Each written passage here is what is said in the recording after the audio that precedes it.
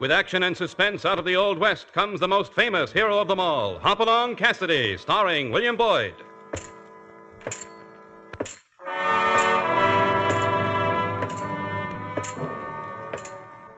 The Ring of the Silver Spurs heralds the most amazing man ever to ride the prairies of the early West, Hopalong Cassidy. The same Hoppy you cheer in motion pictures, and the same California you've laughed at a million times. Raw courage and quick shooting have built a legend around this famous hero. Hopalong is a name to be feared, respected, and admired, for this great cowboy rides the trails of adventure and excitement. William Boyd as Hopalong Cassidy, and Andy Clyde as California.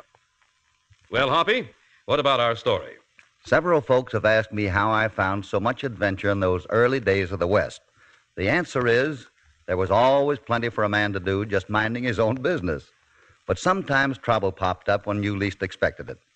I remember one time California and I'd been riding across the hills under the burning sun, and suddenly we came on the prettiest little stream shaded by some cottonwoods. Now, if you weren't in any particular hurry, what would you do in a case like that?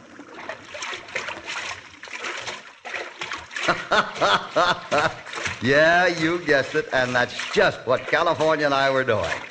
Oh, this feels good. Yippee! Ain't nothing like a good swim to ease a man's bones when he's been riding along as we have, Hoppy, huh? Here, come on. I'll give you a hand up this slick bank. Yeah.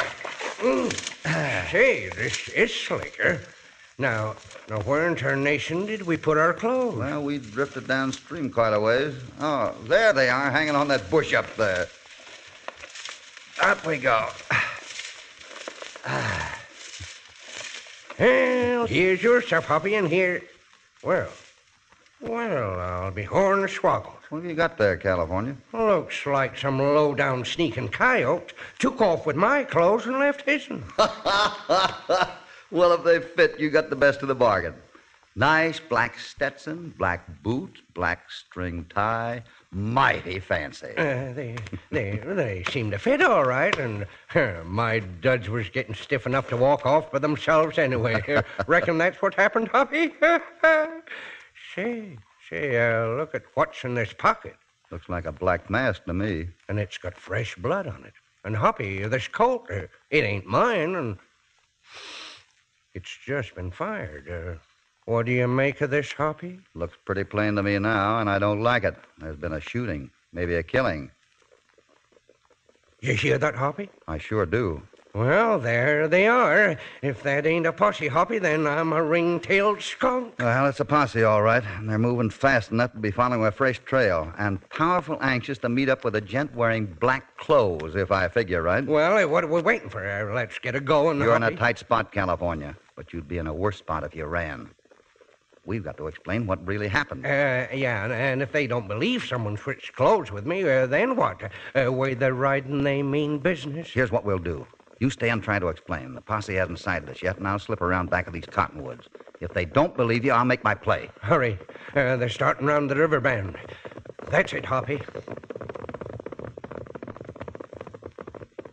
And, Hoppy, if they start dragging out a hemp-neck stretcher... Don't worry, California. Don't worry.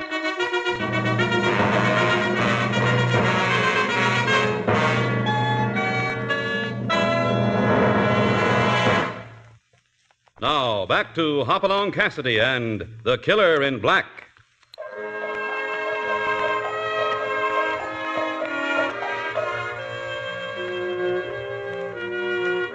Hoppy's pal, California, is in real danger being found in those black clothes. But Hoppy insists that California try to explain his way out of it. That's better than starting to run when he hasn't done anything wrong, Hoppy figures. And anyway, Hoppy's standing by to see that his pal gets a fair chance. All right, you crawling killer. I'd sure hate to plug you when so many's waiting to see your next stretch. But don't you make no fancy moves. Oh, no, Sheriff, I ain't the man you're looking for. I know it looks awful funny, me dressed in this black Ain't suit, nothing but... funny about the way you killed old Bill Ryan. Huh? Didn't never always agree with what he wrote in that weekly gazette, but no square editor ever said a stick of type. Maybe so. Get on Sheriff, that but, horse of yours there. taking you in. That's right. No, wait a minute, Sheriff. Like I was telling you, I was swimming in this here creek, and when I got out, somebody had tucked my clothes and left these. I never shot nobody. You'll get your chance to tell that one in court, mister, but I'm afeard the jury'll just die laughing. Now get up on that horse. No, just let me tell you, Sheriff. You gotta believe Shut me, up. Sheriff. Start moving. Get him up, Sheriff. I got you Like covered. you. What's that? And next time I'm not shooting in front of your feet. Don't know what you think you're doing back in them bushes, stranger, but you ain't getting away with this. I'm not doing bad so far, am I, Sheriff? California, take up a collection of the shooting irons. So that's the name, huh? Seems I've seen that face before, too. I've got it. You're the California that's a wrangler over at the Bar 20. Well, you won't get away with this. This is necessary, Sheriff. Start walking back to that butte over there, all of you. And don't look back. When you get there, turn your horses around and walk 'em back. Your 6 shooters will be here waiting. You're going to regret this, mister. Start walking, Sheriff. All right, I'll walk. Oh, no, you done it, Hoppy. Let my name slip out. No reason to hide your name, California. Not except the sheriff thinks I killed a gent, and once he ever catches up with me, he ain't exactly gonna love me, and especially after this play of yours. Well, I hate to cross up the law, but this lawman was blind. If they'd taken you in, I don't think you'd have had a chance. Maybe I ain't got one anyways. Well, what do we do now, Hoppy? Do? What would any man do? We got to find the killer before the law closes in. Oh, quit talking about the law closing in and think of something. I've got it. Maybe it's a good thing the sheriff does know your name. He'll head for the Bar 20 and... That don't make me feel any better, Hoppy. That means he can't get back to Coyote Junction much before morning. Hoppy? Hoppy, you wouldn't mean that me and you are going back into town with me wearing these duds? We got some nosing around to do, and that's the place to do it. It'll be dark, and I'll find some way to sneak you into a hotel room. Sooner we make Coyote Junction, the better.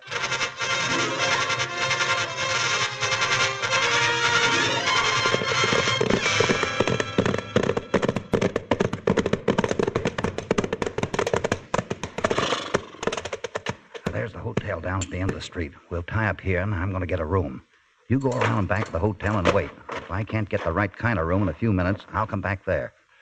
Right, Hoppy. Do your best.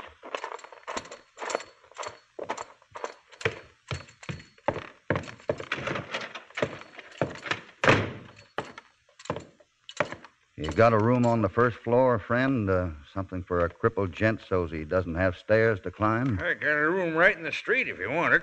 Well, I wanted something quiet. Well, for something quiet, better take room 4 back on the alley. Hey, what was you to think if I told you there was a killing here this afternoon? Why, you're kidding. Oh, I ain't a kidding either. Some varmint stuck a colt in old Bill Ryan's rib and told him to hand over his money. And what did Mr. Ryan do? Why, old Bill waded right into the guy. Wouldn't take orders from nobody. Took a slug in the shoulder, another in the hip. Just kept moving in. My. Finally, the third slug caught him in the gizzard. His poor wife's in the back room, seen it all. You don't say. Well, if it's that rough around here, I'd better take the quiet room on the alley. Yeah, well, just sign your room on this line here. There, that ought to do it. Yeah, here's the key. And straight back in the hallway there. Say, isn't it kind of funny the hold-up man didn't stick up the bank? Not much money in a newspaper office. Well, not so funny if you know this town. Bank's been robbed so much they got 3 sheriff's deputies working as clerks, waiting for the hold-up men to come back. Besides, old Bill Ryan kept his bankroll on his hip, and everybody knew it. I see. Well, good night, friend.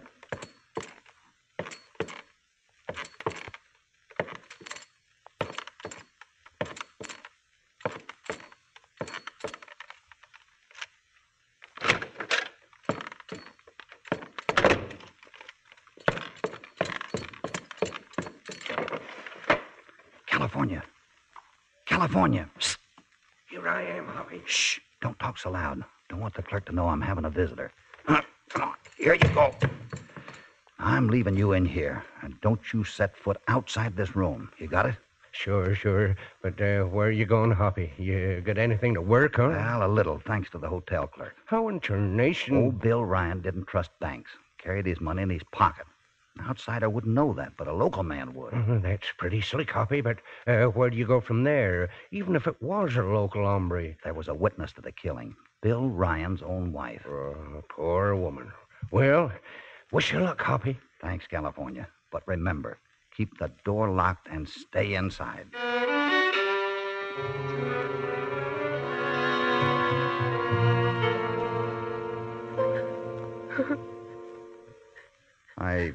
I hated to break in on you, Mrs. Ryan, knowing your sorrow, but I know you want the real killer brought to justice. It's exactly the way I told it. The same man that killed your husband is the one who switched clothes with my partner, California. You sound sincere, Mr. Cassidy. I do believe you. But if California didn't kill my husband, then who did? I don't know yet, Mrs. Ryan, but you can help me. Will you try? You bet I'll try. What do you want me to do? Mrs. Ryan, your husband was a man who believed in printing the truth. The sheriff told me that much. He was a crusader, Mr. Cassidy. He loved this town and wanted it kept clean. When he saw evil things, he did his duty. Even if it meant making a few people angry? Yes, that's true. Nick Lyman, for one. Nick owns the Lucky Chance Casino. And what did he print about Lyman? That you could watch Nick Lyman's roulette wheel all night and never see a winner. Well, the sheriff sure had it right about your husband's courage. Yes. And the sheriff was a mite put out himself. With election coming on, Bill was making some pretty pointed references to the wave of bank robberies we've been having. And there's one more person who didn't like Bill. Who's that, Mrs. Ryan? Sam Fleeson, the banker's son-in-law. How does he fit into the picture? All three of the holdups this last month were during the noon hour when Sam was alone in the bank. Maybe the bandit figured he had a good thing. Maybe. But my husband didn't think Sam put up enough of a fight. Well, this supplies Sam Fleeson with a motive, too. Now, he wouldn't just happen to be a fellow who wears an all-black outfit. Black tie, black Stetson. I don't think that'll help much, Mr. Cassidy. True, Sam Fleeson wears an outfit like that. But so does every other clerk in the bank. And so does Nick Lyman when he's at the Lucky Chance. So, I'm afraid you're right back where you... Something's happening down the street. Hard to tell what. I'll blow out the lamp so we can see better. Why, it looks like a mob, and they're heading right this way. They sure are, and there's a lot of them. They're all following the sheriff right up to the jail. So they are, Mrs. Ryan, so they are. They're still milling around outside that jail. I can't imagine... Mrs. Ryan, if you'll excuse me, I'm going down there. But why, Mr. Cassidy? Because the sheriff wasn't alone, Mrs. Ryan. My partner, California, was handcuffed to him.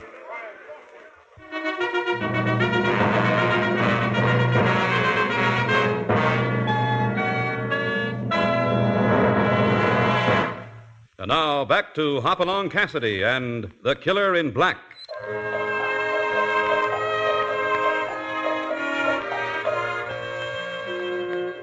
California has been led into the jail, and an angry mob mills about threateningly outside, eager to avenge the murder of Bill Ryan. Now, what do you want? I just happened to see you bring in a friend of mine, Sheriff. And you ain't very particular about your friends. This one happens to be a killer. That's your idea. I've got mine. Talking kind of big, ain't you? I happen to be... No offense, Sheriff. Right now, I'd like to talk to my friend. Maybe he wants a lawyer. Lawyer? The way that mob sounds, I'm afeard there's no time nor use for a lawyer. I'm going back there, Sheriff. Wait a minute, stranger. I never forget a voice. You're the gent who was hiding in the brush this afternoon. But Sheriff, I can... Now, wait a minute. Hand over your gun. I got you covered. Now turn around and back over here, gentle-like. Well, looks like you got me, Sheriff. I'll go to my cell peaceable. You want to see your pal California, huh? Well, you can have a nice visit, because you're going to be in the same cell with him.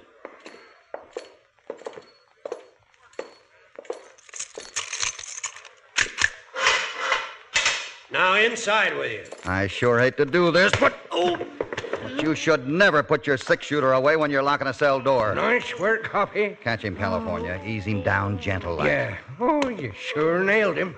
But from the way he's breathing, he ain't going to be out too long. Why'd you leave the hotel, California? I heard a noise and looked outside, and there was a feller carrying a bundle of my clothes, and headed straight for Coyote Creek with Are it. you sure? Sure as a heifer looking for her calf. When he went past the little shack behind the hotel, there was a light burning, and I seen the red patch. The widow woman showed my breeches. Then what happened? Well, a minute later, this gent was tying a rock to my duds, getting ready to sink 'em. So, you just decided to wander outside. How'd you get caught? Why, I was just a-closing in on him, and then I slipped on the creek bank. Sure. And this hombre turns round and kicks me right in the chin, and hard. Well, I reckon I was still out of my head when I wandered out into the street and smack dab into the sheriff. Well, I figured the sheriff would be riding toward the bar 20. He sent his men on, but he decided to come back. And, speaking of coming back, looks like the sheriff's making another comeback right now. Well, no chance getting you out past that mob, California. For the time being, you're as safe here as anywhere. Here's the sheriff's gun. I ain't very safe anywheres at all, Hoppy. I'm scared. I've got an angle. I'll be seeing you. This is a good, strong jail. Now, don't worry. Sure wish I had a harp in here. I could start getting in a few practice licks. Those hombres sound awful, Hoppy. When I come back, I'll rattle these cell bars from the outside window. Keep watching the alley for me.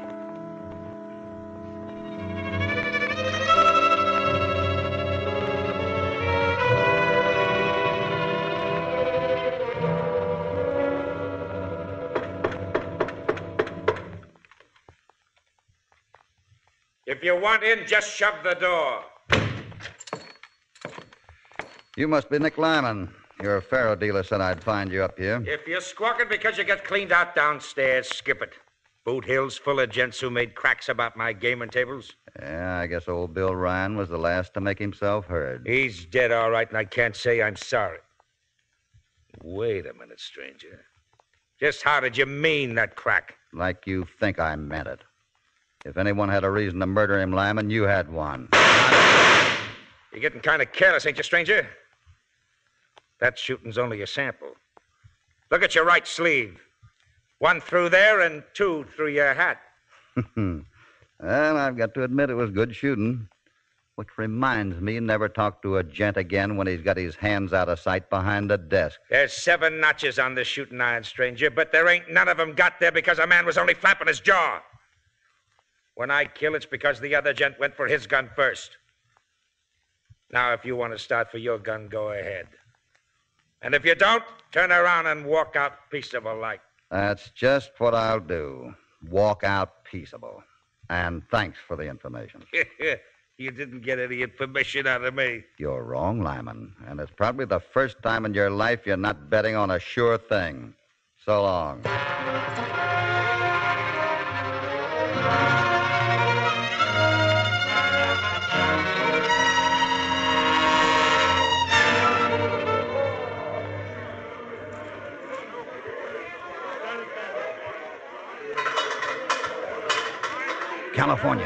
California. Yeah, Hoppy, yeah, I'm still here. But I wouldn't be if I was a gopher. I'm getting more to work on, California. So am I. Something awful important just happened. Look down the alley. See the little shack where the light's burning?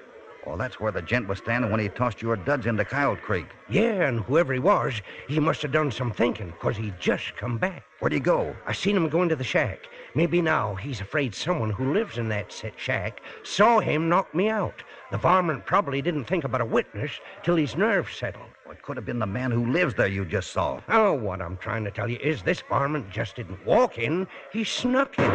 And... Now I see what you're driving at, and the light's out, too.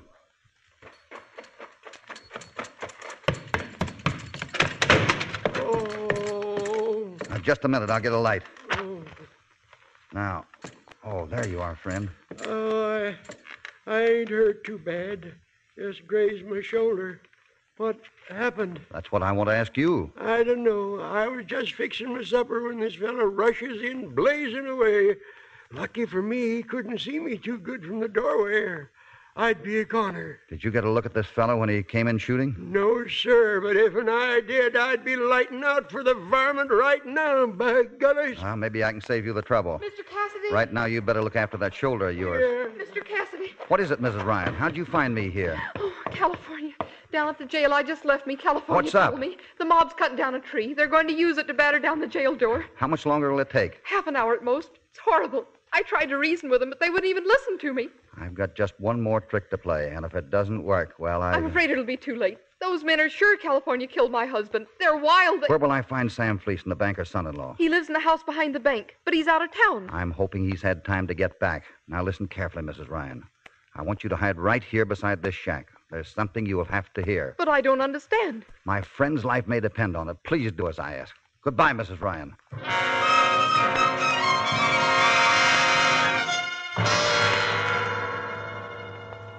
Then I take it, Fleeson, you aren't willing to make the loan to me on my face. I never heard of such a thing.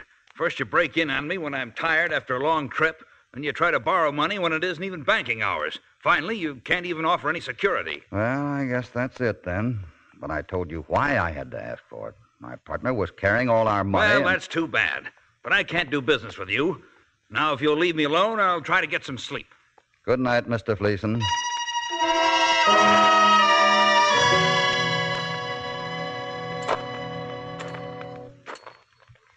Mrs. Ryan, where are you?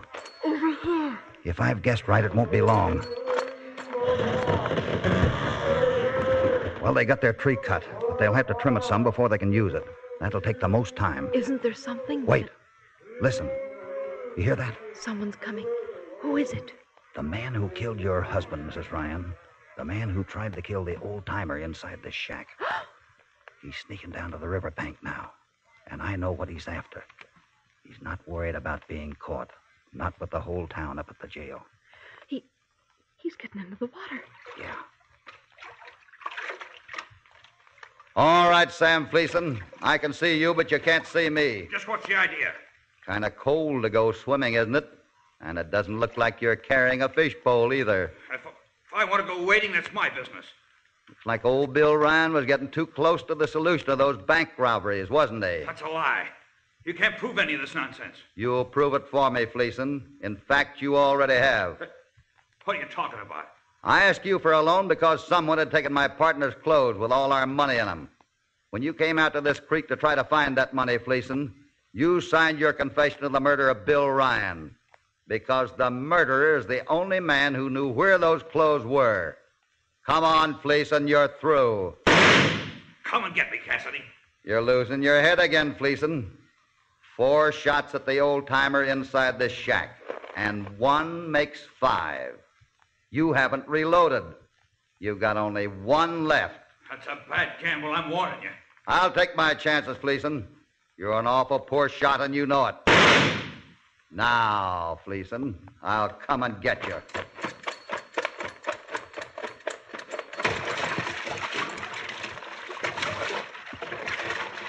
Maybe this gun's empty, but I can sure clout you with it, Cassidy.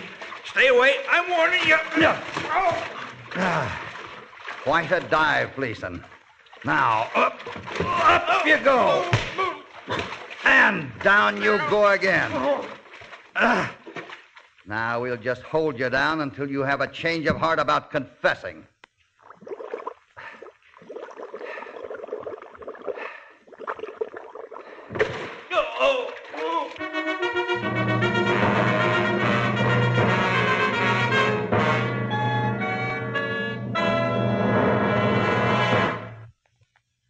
And now to the conclusion of The Killer in Black.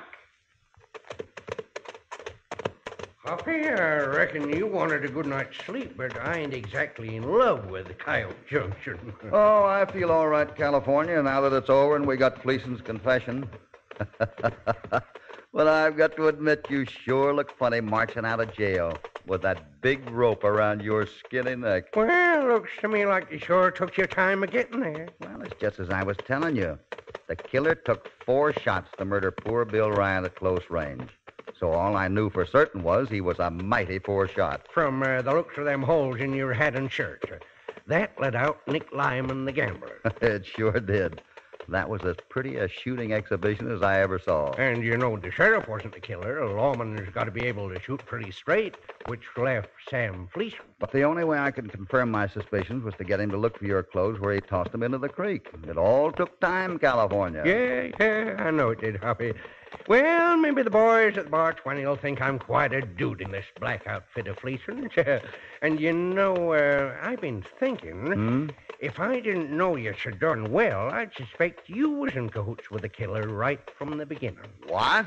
Well, it was just 'cause I was dressed all in black that I had such a narrow escape. Yeah? Yeah, and this time riding out's the first time I can remember in 10 years that you ain't been dressed all in black. Yeah? Well, so it is.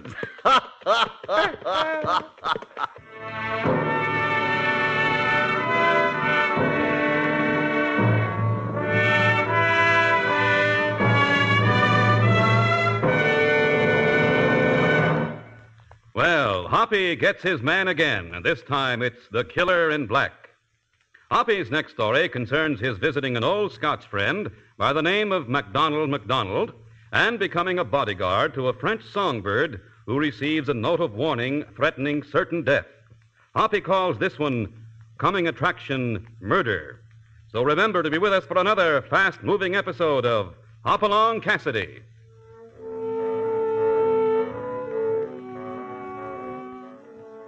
Hopalong Cassidy, starring William Boyd, is transcribed and produced in the West by Walter White, Jr.